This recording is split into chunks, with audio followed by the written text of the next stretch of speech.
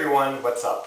Well, unfortunately I relayed the bad news of my H.gabonensis passing. A very old, mature female, wild caught, bought from a pet store 5 years ago, so I could have expected her to last a good time, but she did live a good life with me, so that's a pretty good sign. Then I told you at the end of that video that I got a package, or was expecting at least. So I did get the package, and unfortunately I'm not going to upload the video because the other H.gabonensis female that he sent me was another dead on arrival. So that really sucks. I don't know what happened. If for sure it was not in pre-molt, nor was it molting in transit. Yeah, I don't know, it may have been the heat that got to her. Yeah, so anyway, we'll work something out. So I just called him up, let him know about the passing. So fortunately, I'm not going to make a new feeding video today because I'm pretty tired. But we got a new addition. Check this out. Yeah. So, a little funny story. So, I got this from a pet store. So, if anyone watches my videos, especially way back on tarantula feeding video 17, you met a person on there named Angelo. Well, Angelo was a good guy. We met a couple of years ago. He was kind enough to lend me Medusa, his mature female P.cancerides, which unfortunately passed away a couple of weeks ago.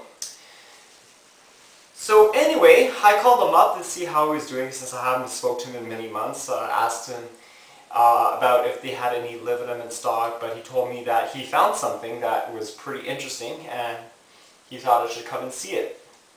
So I went to the pet store, in a very nice and clean pet store.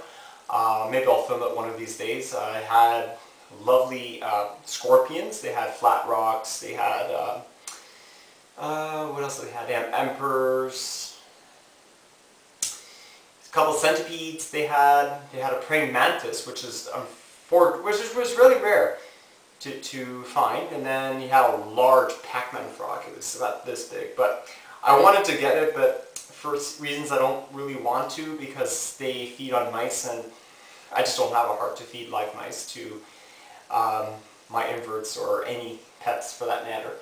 So I decided to get myself another P.cancerides.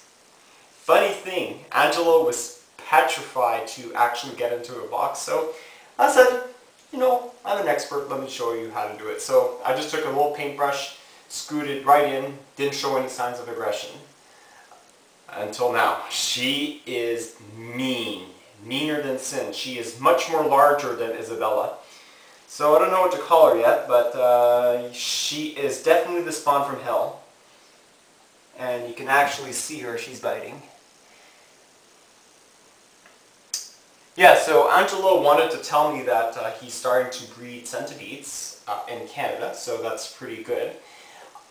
He's supposed to come tomorrow, which is a good thing because he wants to purchase one of my Regalis and Sancti Vincenti slings, but maybe what I'll think I'm doing, because he's gonna bring one of his centipedes over, we actually might get our very first centipede.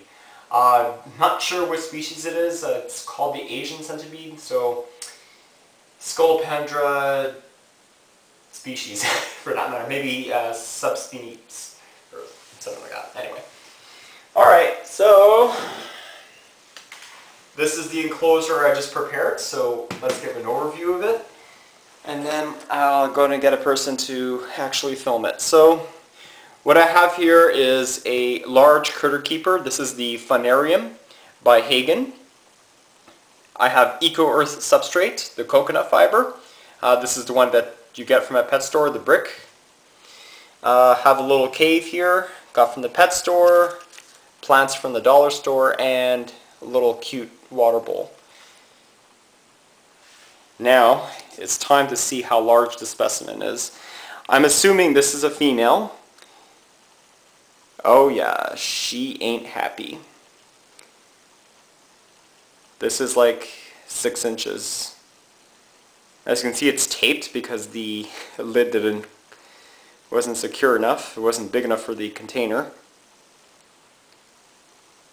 but she's definitely bigger than Isabella. This is her, if you want to compare. She is around 3 years old. I got her as a half-inch spiderling, raised her up, and in 3 short years' time, that's her. She's one of the fastest growing terrestrial species that I have, and Tarantula Canada has Formictopus platus, so I might actually decide to buy one. Also, maybe a P. metallica, since now the price is now, they just got an egg sack, and right now they're 3/4 of an inch going for $125. So I might actually buy one. So hopefully that one is a male and I could breed with Mia.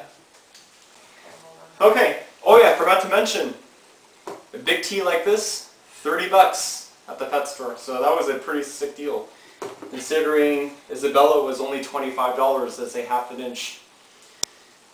Alright.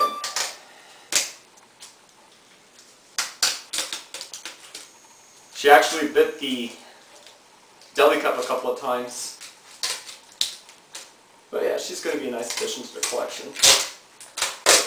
I'm starting to really like the Formictopus species. Very impressed. He said it was a very good eater, and they grow quick, like weeds. Okay.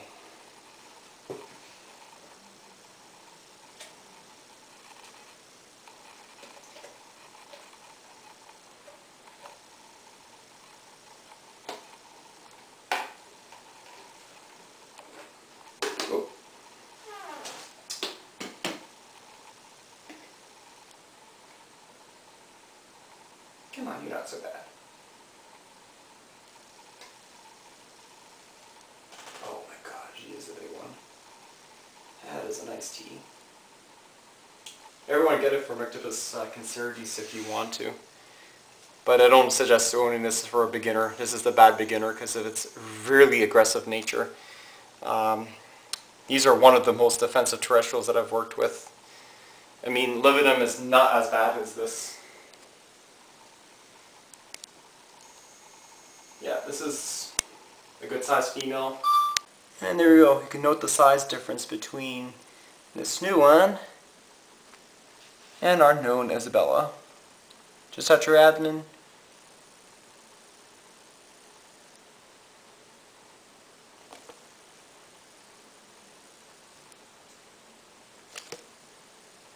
Yeah, definitely not a happy tea.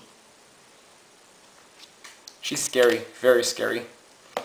And he had every right and reason to be scared of the species. So tomorrow, I'm not going to be busy at all. I just have like 3 or 4 clients to do. And then we'll feature the newest feeding video with this tea. Or maybe a couple days with this tea. I just want her to settle in her new enclosure. But anyway, that's an awesome tea. Love it. I'm starting to love these Formictopus species. Just by their growth and their attitudes. Sure can't beat them. That's for sure. Alright everyone, thanks for watching.